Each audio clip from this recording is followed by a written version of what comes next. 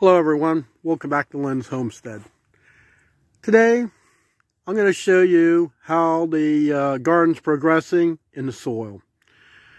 So if you haven't already, please subscribe to my channel, smash the like button, and hit that notification bell, and don't forget to share it with your friends. Let me show you what we got. Okay, get the pitchfork, open up the gate, I'm going to go inside.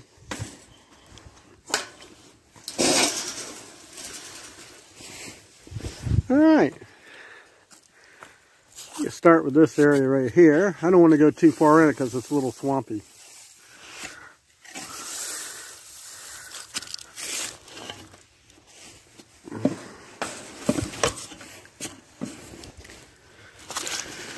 I want you to see how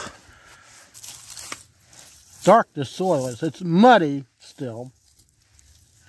Look at that. Does that look like clay to you? No. That has really gotten rich.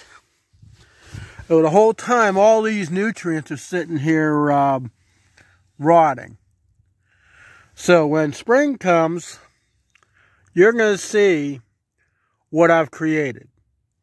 Now, from what I understand from a couple professors, to get soil that looks like this normally takes years. Well, we're doing it in one simple step. All those leaves that I ground in,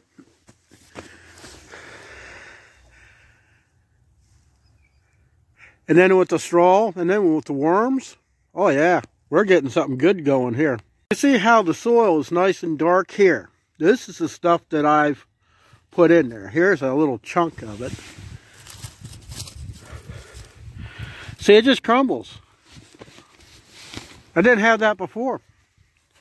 Let me show you what's behind me where I didn't put none of that soil. And that's over here.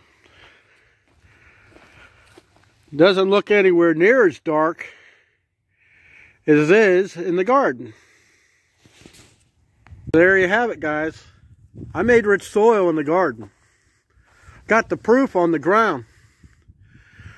Next video I'm going to be making, I'm going to give you an update on the doghouse and the kennel. So thank you for watching my video. I'll see you here next time on Lynn's Homestead. You have an awesome day. God bless.